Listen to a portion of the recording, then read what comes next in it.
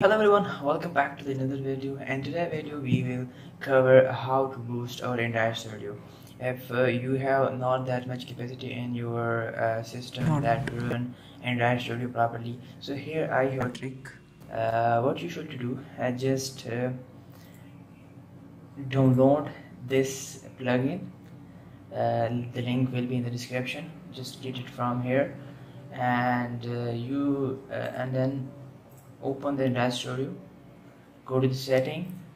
If you run the old version, you can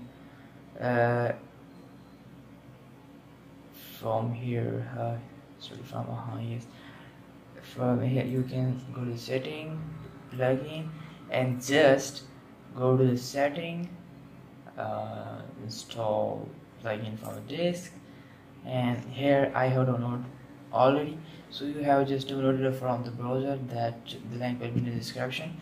So just accept it and install it in your Android Studio. So I am using the new version of the Android Studio, which is not compatible with this current IDE.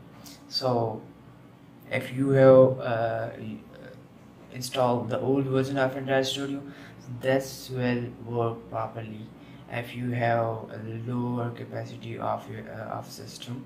So I think that will be a perfect to boost your Android Studio. Thank you for watching.